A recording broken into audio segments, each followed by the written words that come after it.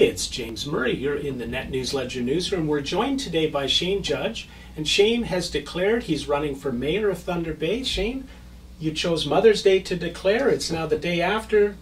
You've had a good day. Yes, it was a good day. I had my wife there. Our son is actually just finishing university, and he's off on a trip. So we were emailing back and forth. He's wishing Mom happy Mother's Day, and Mom was thrilled that I decided to go ahead and throw my hat in the ring. A little bit of political trivia. The last person to launch a campaign on Mother's Day was Anishinaabe-Ashkee Grand Chief Stan Beardy when he wanted to run for Ontario Regional Chief, and he won. Well, there you go. Let's hope. So, Shane, what do our readers and viewers need to know? Election campaign is underway. Shane, you're running for mayor. What do the voters need to know about you? Well, I think one of the first questions for some people will be, well, who is he and why is he running for mayor? Was he qualified? Well, I'm a reporter, retired now, worked for CBC Radio and the Chronicle Journal. 30 years covered City Hall. Seen a lot of people walk through those doors and out of those doors, from Walter Asif to you name it. And hours and hours and hours sitting through committees and freedom of information requests. I think I know what goes on at City Hall as far as the public's concerned as well as anybody. Don't know what goes behind the closed doors, but we know from some of the fallout that not always good things happen there. And that was what I found interesting in your campaign launch, is that you said, I'll pay attention. What do you mean by that? Well, I'll cite an example. You remember back in 2012, just before the last election, city councilors were all caught up in the proposition of building a new event center. Yes. They spent millions of dollars getting design work, lobbying governments, buying properties, getting everything ready to go.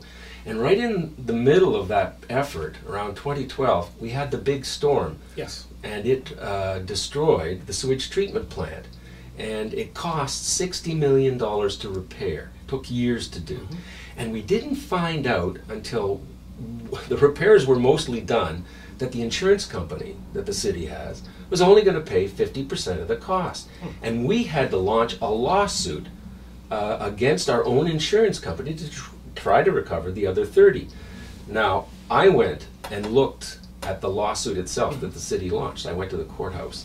And what I found is that the city admitted that they had not appointed an engineer, somebody to watch specifically what the insurance company was doing, what the contractors were doing to protect the city's interests. And in effect, the city said, well, we're going to have to fall on the mercy of the court because there's not really a paper trail here for us to make a great case against the insurance company. So that's what I mean by paying attention. City council were distracted by the whole event center process.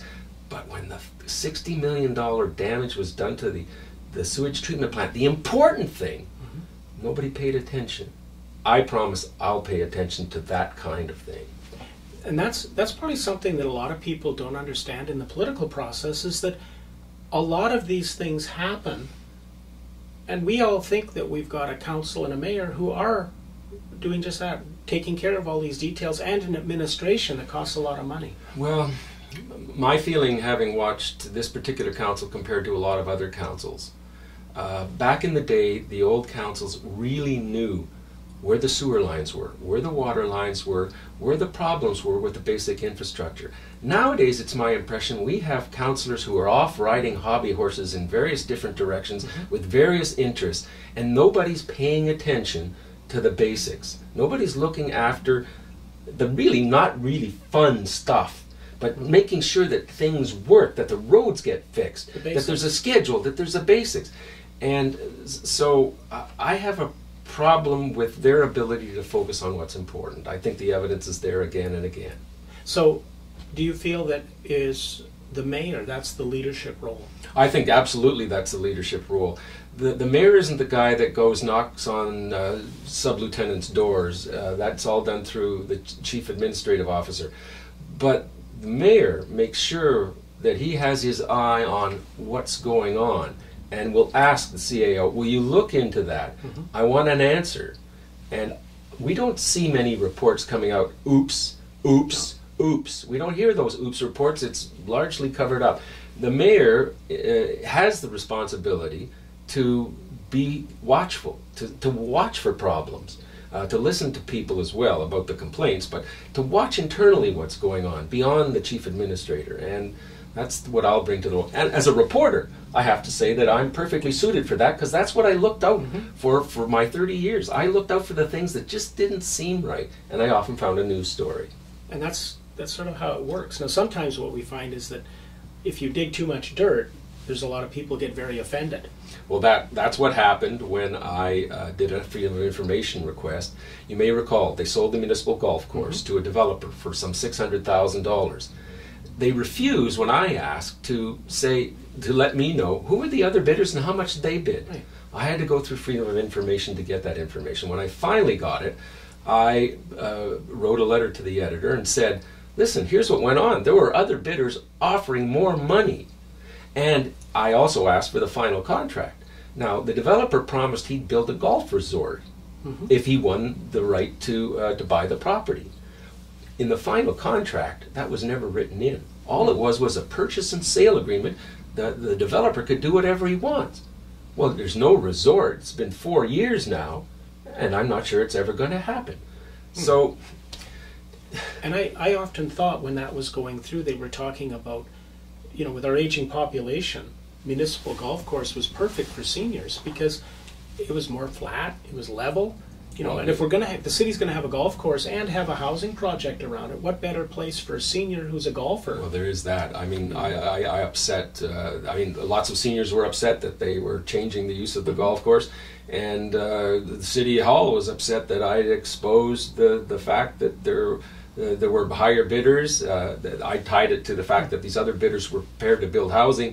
The city said, whoa, wait a sec, that would be bad planning to put housing that far out.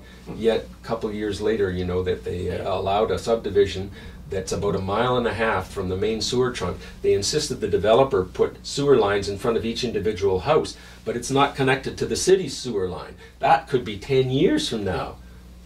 So you let developers, in one sense, go ahead and build maybe where they shouldn't be, but others, it's okay. So lots of paying attention. Lots of paying attention.